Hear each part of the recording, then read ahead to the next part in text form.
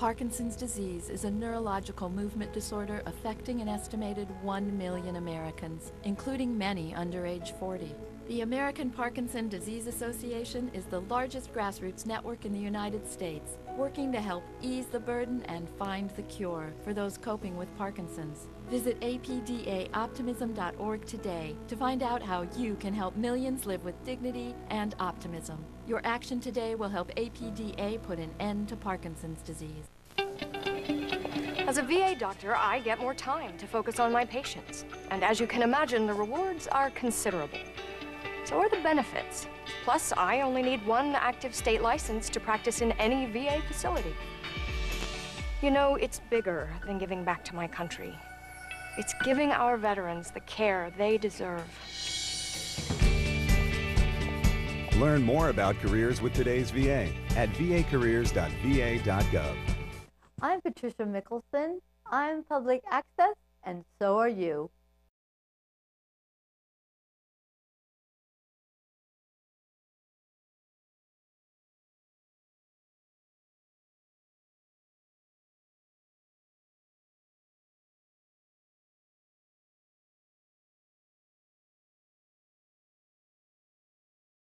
Gentlemen in the audience too. This is my latest title. I'm Ms. NLA, Ms. National Leather Association International 94. It's kind of like being the Miss Universe of Leather. There's a sister title. Their title is IMSL, International Ms. Leather, and we go around internationally representing the SM Leather fetish community. We're a pansexual group of people, so we represent men, women, lesbian, gay, straight, bi, transgenders, any sort of kink and fetish, as long as it's safe, sane, and consensual. That's the big thing. Do your thing, but do it safely. Anyway, now that I did that, I'm going to take any other pertinent announcements. Oh yes, I'm wearing a different collar this year. I belong to a new person. And I think this is going to work this time. So for those of you who know me personally, things have really improved in my life in that respect. She got a lively coach. Talent was the woman who got me through the varying leather competitions that I was involved in. But we'll get on to talking a little bit about that. So what is SM Leather? You want to start? SM Leather is technically sadomasochistic expression of your sexuality, and we know it, the quickest way to recognize it is leather, so it's allied together. Originally, when it started being known to the general public, it was through the biker groups. The bikers' trademark other than their bike was their leather. That's continued. No matter how much everything else is changing in the leather SM fetish community, leather and SM are apparently permanently linked. It's not absolutely necessary to be into leather to be into SM.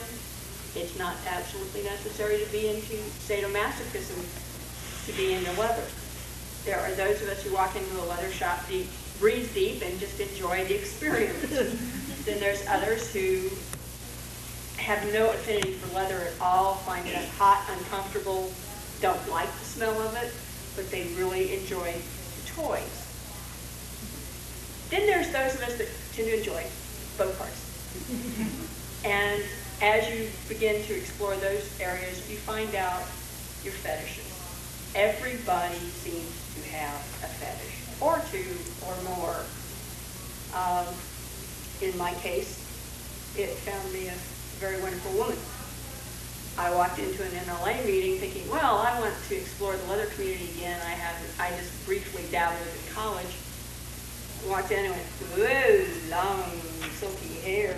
We found my fetish before we thought about leather. Other people, their fetish is boobs. That's kind of hard to avoid the leather. They enjoy the look, the feel, the symbolism. On from there? Yeah, fetishes can be many things. By definition, a fetish is anything that enhances a sexual experience. I really enjoy uniforms. I not only like wearing them, but I think They look hot on people. Specifically, women in uniforms make me drool. Good-looking men in uniforms do too. And that's by, by a personal definition. Latex, Victorian dress, drag and cross-dressing, hair, shaving. Some people are into belt bondage. Some people are into ropes and chain bondage. Anything that just really knocks your socks off. Whatever it is that makes you tick is what fetish is. The leather scene or leather SM scene, the biggest thing to remember, this is where it's at. It's in your head. You can have the most hot scenes in the world and not touch each other because it's all what goes on here. And another thing that I really want to stress is leather SM play is not the same thing as having sex. Because you can have a very hot scene that includes, let's say, some piercing, some candle wax, some whipping, ice play, role play, and never do anything that is overtly genitally sexual and still have a really powerful exchange of energy. And that's a real keystone for SM leather fetish. It's a consensual exchange of power, an exchange of energy. It's what allows a lot of heterosexual men to play in an SM arena with men, no matter how uncomfortable they would be in the sexual content.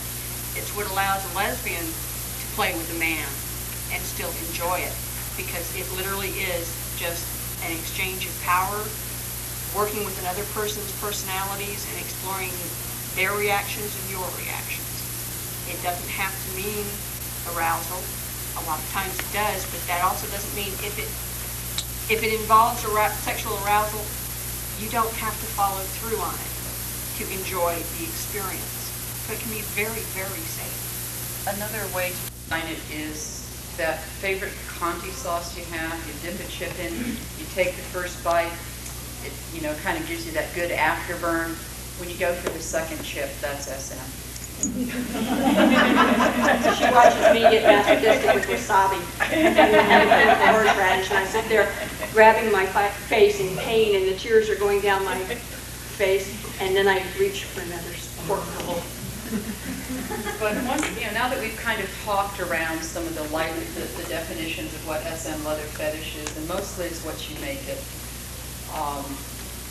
there are 4 major concepts that, as a responsible leather person, because just as in any other community, there are folks who aren't so responsible, you play safe, sane, consensual, and compassionate. Safe, we'll take first. It's the easiest to explain, although it's not always agreed on. Safe means you are physically safe. You are not going to be permanently injured. You can play with things that are dangerous. Yes, you can play with knives. You can play with bullwhips. All of these can be deadly, but you learn how to handle them properly, which means safely, where you get the stimulation from working with them, you get the skills, you do not harm people. Safety means if you're involving genital sex with your SM, you pay attention to condoms. You pay attention to whether you are dealing with blood sports. You learn about STDs. You learn about AIDS, so that you still have a toy to play with the next day. The worst thing in the world is to get a hold of someone who has not been treated safely, and you start to play and find out you can't. Well, I say the worst thing. The worst thing is to find out that you've harmed somebody. And you can do it as the person delivering the pain. You can do it to yourself by not stopping them. You are always allowed to stop what is going on, no matter who you are, no matter what your reason is. There is a concept known as the safe word. You negotiate ahead of time what you're going to do. You let each other know any physical or mental risks that are involved, and you decide on a safe word that is not going to be uttered normally in the transaction of whatever you're doing. We have a friend whose favorite one is pickle. When he's playing, he's not going to be talking about dill pickles. If his bottom calls pickle, he knows something's wrong, and it means stop. The most common one is for people to use stoplight signals. Green, nobody uses because that means go. Yellow means okay, we're in an area where you've got to be a little more cautious. I'm having a few problems, but I don't want to stop. I may want to change what's happening, how it's happening, the intensity, the frequency, but I want to continue. Red, stop.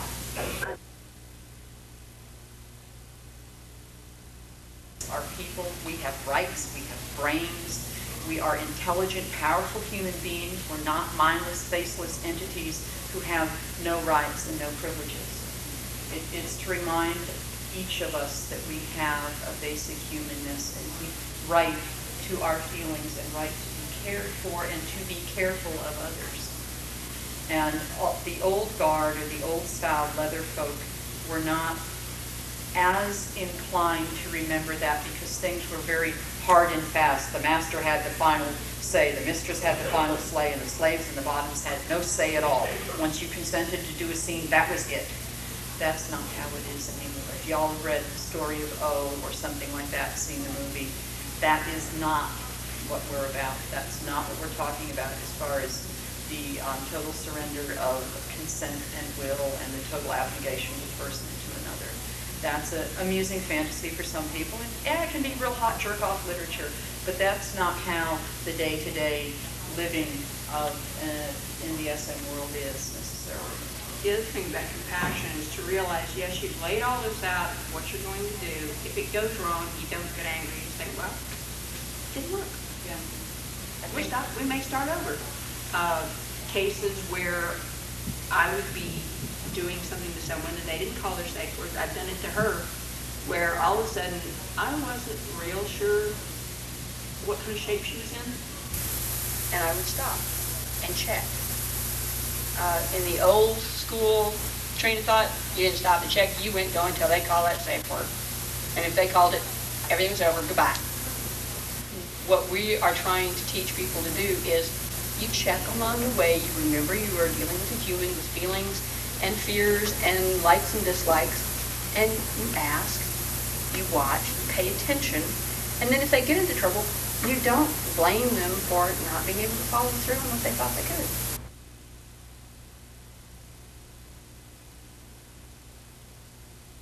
I know that I'm not going to get any creepy crawlies from it. She's not going to get any creepy crawlies from it. Or somebody else I play with isn't. And more importantly, my reputation is still going to be good. I'm not going to be known as, you know, the Typhoid Mary of the leather scene.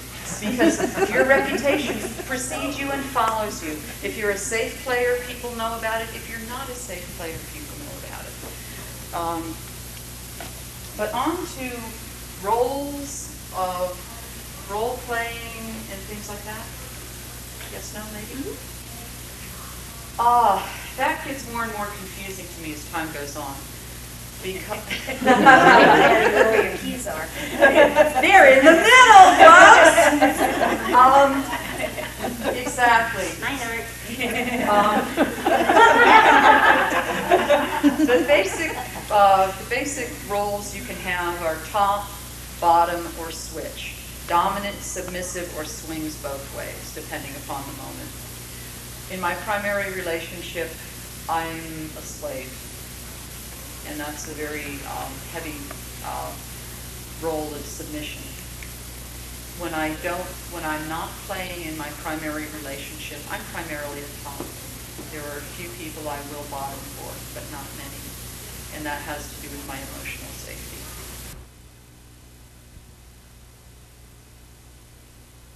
So I have a number of personalities, or personas, that's a better word, excuse me. There's Artemis, who's here, the politically correct leather dyke who runs around doing workshops and everything else. Then I also have an aspect of me who's definitely a very rotten monster brat of a boy. There's also a very gentle, very fragile little girl. She doesn't get dressed in pink. No. But then again, We're talking up here. my daddy wouldn't dress me in pink anyway. And when she says daddy, SM is great because you're dealing with a lot of people that have all these different interests, so they don't have any justification for saying, well, I'm okay, you're weird. So for me, it was a great place for me to let loose with a few things. When they ask her whether I'm butch or femme, she turns to me and says, "My daddy's a drag queen." Because, okay, yes, physically, anatomically, I am female. Most of the time, I'm female inside. But every once in a while, there is this person that comes out called Max. And Max is a very convincing male, even to males. SM, because it's safe, sane, consensual, and compassionate, has nothing to do with abuse and violence. Those are diametrically opposed. I've been in abusive relationships with people who are in the leather scene, with people who are not in the leather scene.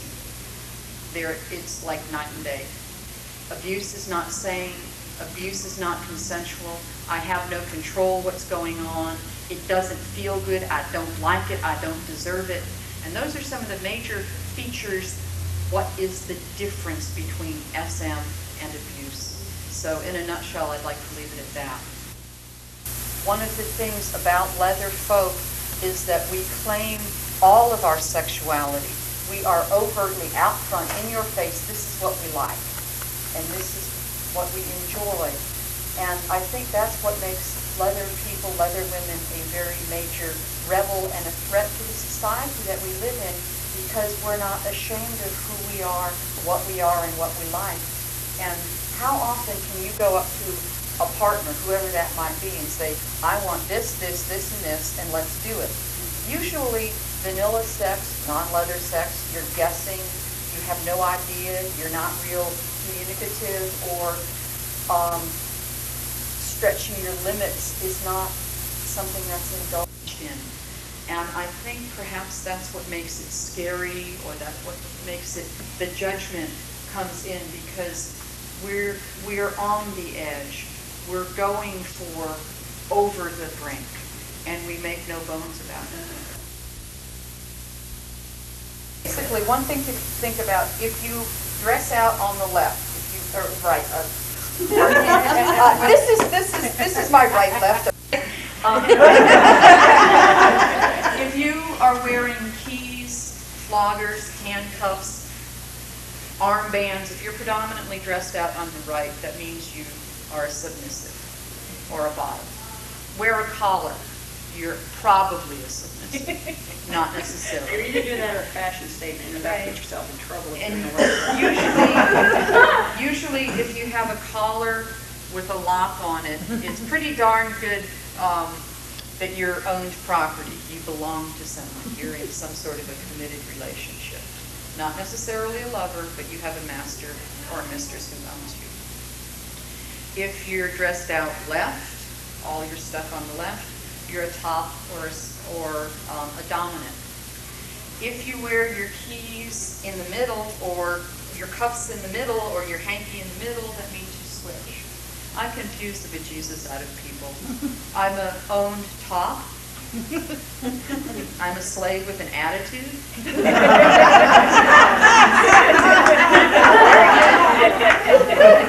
That's what's fun. But as far as hanky coats go, there's a myriad of different colors, and if you wear it in the right-hand side, that means you're the receiver or the submissive. If you wear it in the left-hand side, you're the active or giver. Like, if you're into heavy SM, you wear black in the either right or left pocket. If you're into, let's see, light SM, robin's egg blue. Does it in my presence. That's when you find out. Yeah, I would be really laid back walking through a group of people, and someone approach her with disrespect as a person. I've been known to go after them, not physically, but verbally, and get in their face and explain to them what life is about. And I don't like having to do that. Why did you do it? Usually lately it's because she's a title holder and she has to keep a nice public face and not piss people off. And I don't have to worry about that. I'm turning 40 this year. I work for a very assaulted organization. We've been firebombed. I don't care if I piss off an individual who I think is wrong, if they are being disrespectful to another human being, I will get in their face and tell them so. Because all they're going to be able to do is come back at me on it. I would rather I have to do it than her when she's got other concerns. And also from a more technical point of view in the leather scene, a submissive or a bottom, if you're having problems with somebody, it's like, Daddy, that man over there said bad things to me. Can you go please take care of it? Or that woman was really rude to me. Can you go adjust her attitude? That's one of the perks. You give up all. You may be giving up. She may give up all her power to me, but that's one of her perks. Is okay. I gave you my power. Please go use it. So I don't have to deal with it.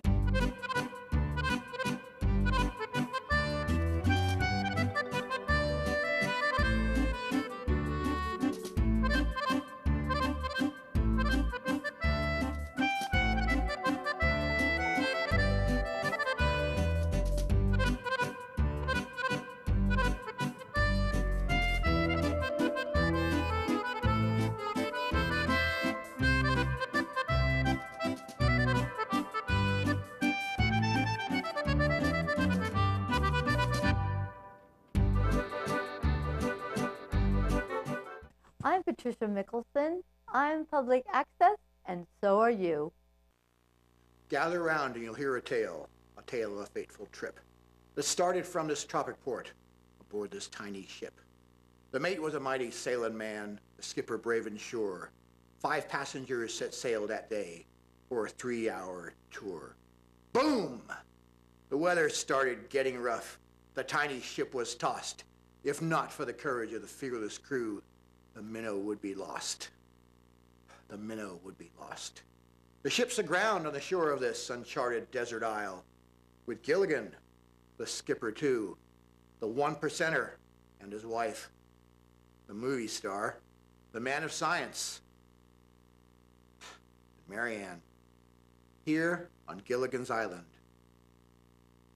So here's the story of our castaways. They're here for a long, long time. They'll have to... What? They're still there? Oh, this is stupid. Flint, you told me if I came in this week I could do Rhyme of the Ancient Mariner. That's it. I'm out of here. I'm not doing this. I'm not doing this anymore. I'm leaving, and I'm taking my chair with me.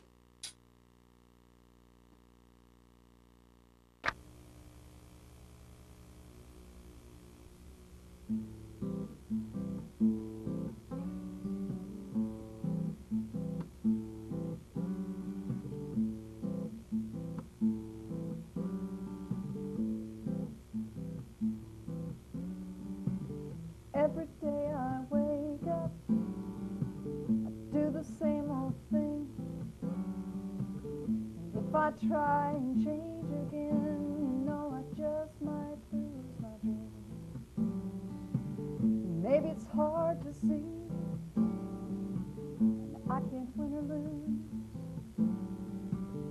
But if I dream a little while longer, you know some of it might come true. Don't let it bother me, no, no, no, no. Now don't let it bother me, 'cause I'm easy, I ain't got no worry. In my living can often be lonely. Don't let it bother me, no, no, no. Don't let it bother me. 'Cause I'm choosy, I ain't got no choice, no choice, no choice. My expectations are straight from the source, the source. My welfare depends on my dependence on you. Whether I may fall in love just passing through. So don't let it bother you. Don't let it bother you now. Don't let it bother you. Don't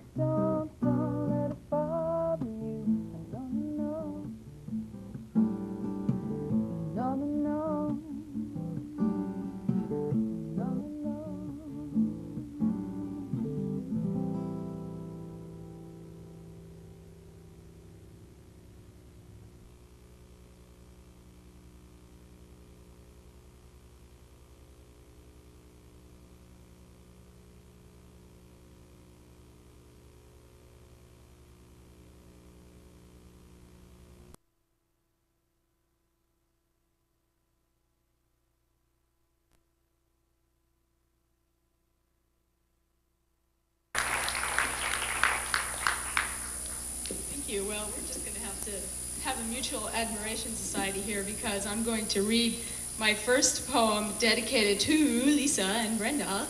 And it's the one after which our act today, Ozark Rainstorm, is named. It's called The Rain Cloud and the Lightning Flash. Lisa, you are lightning. Brenda, you are cloud. Between you I am dazzled and drenched in poetry.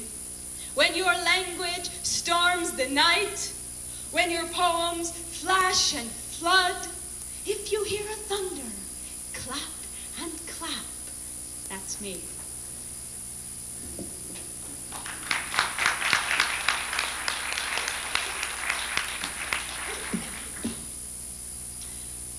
This is a love poem called The Nut Sonnet. I'm a little nut cracked open by your love. I was dry and sealed inside my shell. Now I'm swimming in the pudding, somersaulting into caramel. I'm a little nut cracked open by my love. I was shriveling up inside myself. Now I'm swelling in the soup, dwelling in dark passion with the cherries. I'm a little nut cracked up by love. I was sleeping here all by myself. Now I'm carousing on the bed of rice. It's nice. Now that I've been sliced and ground and slivered up by love, I'm not a little nut, I'm nuts.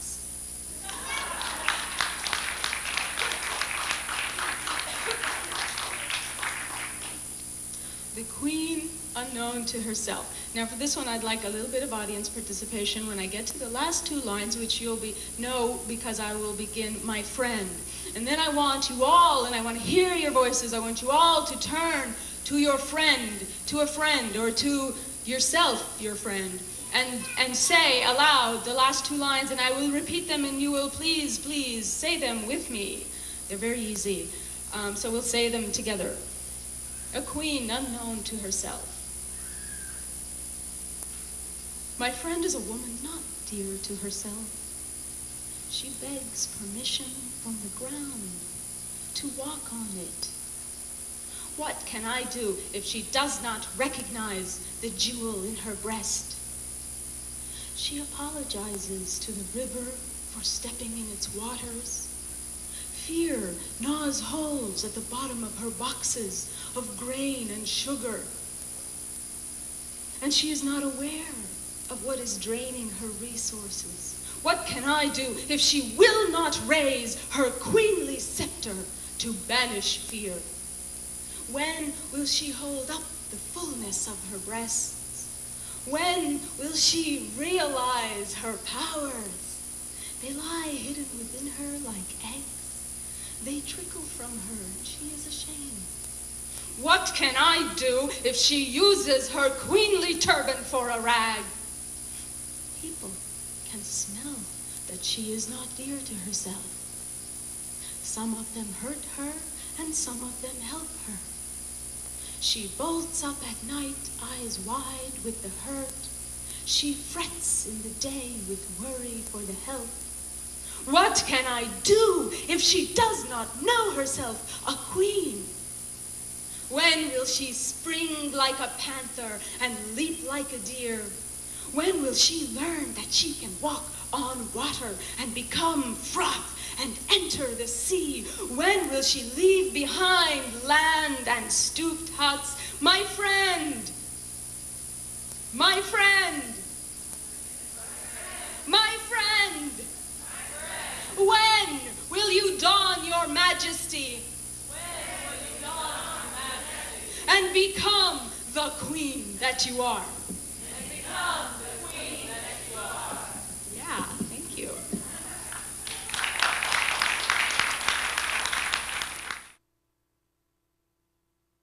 This next song is yet another love song. We'd like to share as many as we can.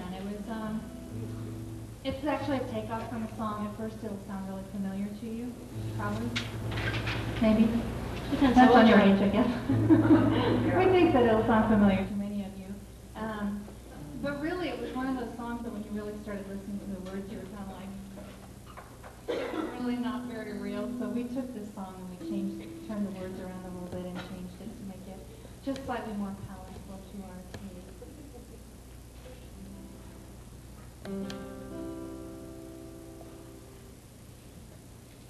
My clothing is out of alignment.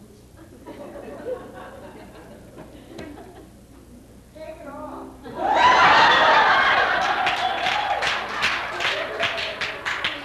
I'm not really modest, and I am hot, but I want to tell you, I am 45 years old. You get the And that, the defying gravity also applies in the case of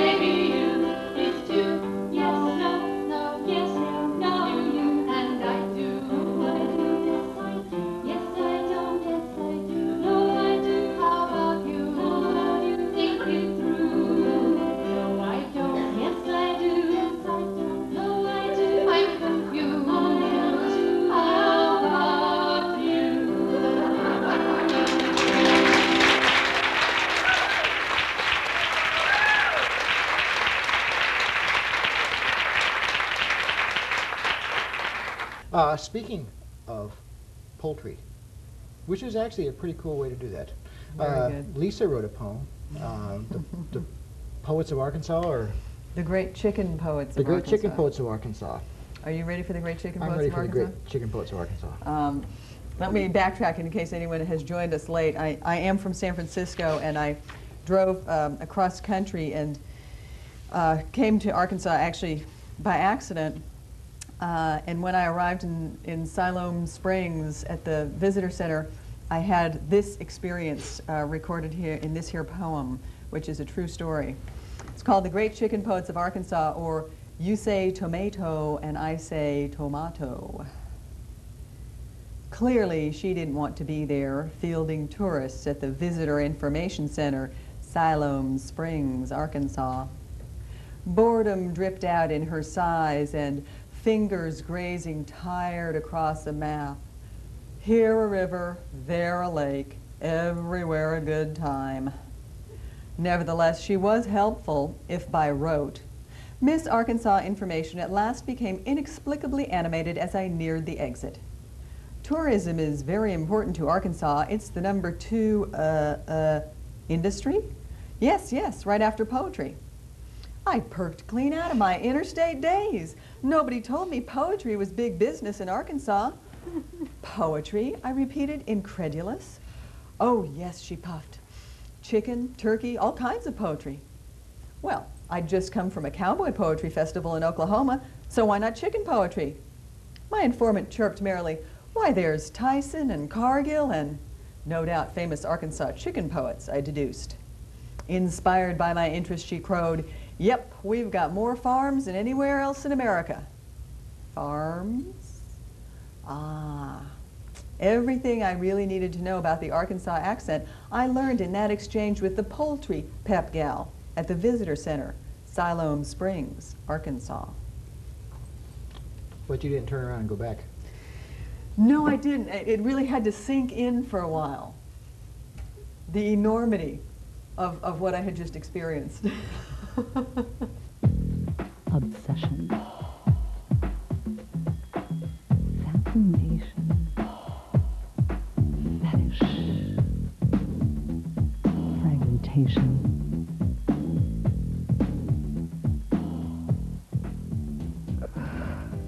Why are 9 out of 10 women dissatisfied with some aspect of their own bodies? The beauty industry is the beast. Welcome. Thank you. Good. And you know, we had so much fun here today, and I wish you'd all put your hands together for Jan for putting this all on, the sound people and everyone. Lots of fun, lots of fun. The first song that we're going to do is one that I wrote this last, a little over a year ago. I started going through my midlife crisis or growth or whatever, and I was over Peggy's one day, and she kind of inspired me to write this song. We were looking at there was a musical act coming to town, these 2 women that were going to be playing, and something inside me snapped. It was like the June Cleaver inside of me wanted to get a shag haircut and a pair of boots and become a bitch. So the song is called Time for a Change.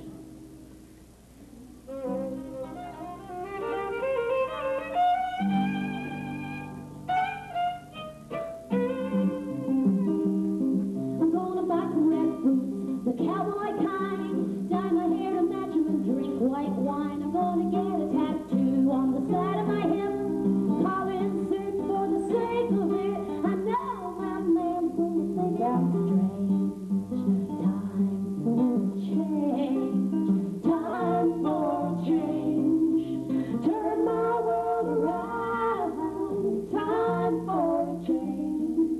Inside of the outside in. I'm gonna learn about things that would shock my mom. Speak out about them just like my pa. I'm gonna do what I want, where and when. Find a new religion, something kind of zen. I know my man's gonna think I'm strange. Time for a change. Time for a change. Turn my world around. Time for a change, inside out and upside down.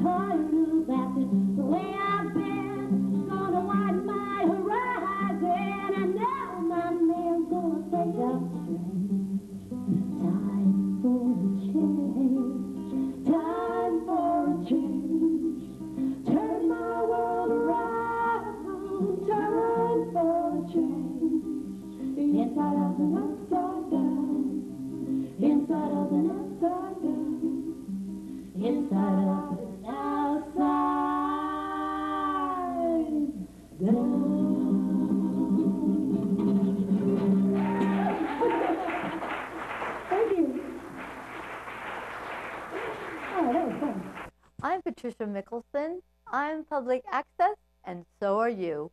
Parkinson's disease is a neurological movement disorder affecting an estimated 1 million Americans, including many under age 40.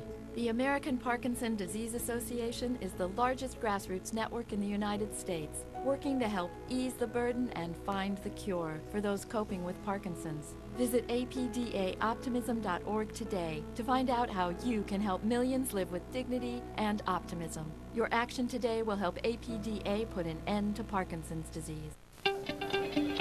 As a VA doctor, I get more time to focus on my patients. And as you can imagine, the rewards are considerable. So are the benefits. Plus, I only need one active state license to practice in any VA facility. You know, it's bigger than giving back to my country. It's giving our veterans the care they deserve. Learn more about careers with today's VA at vacareers.va.gov.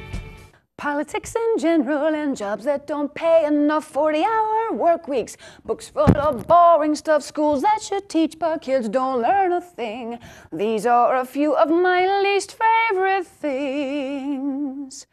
Healthcare that won't heal and how people treat the earth, paying tolls and taxes, disbelief in self-worth, bitter cold winters that cut into spring. These are a few of my least favorite things. Religions that claim they're true, don't get me started. Standards that double and people cold-hearted. Judgment and bias when freedom don't ring. These are a few of my least favorite things. All the lying, all the killing.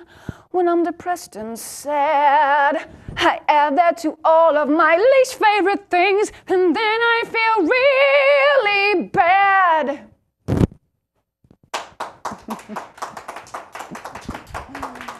Feel like Julie Andrews or something.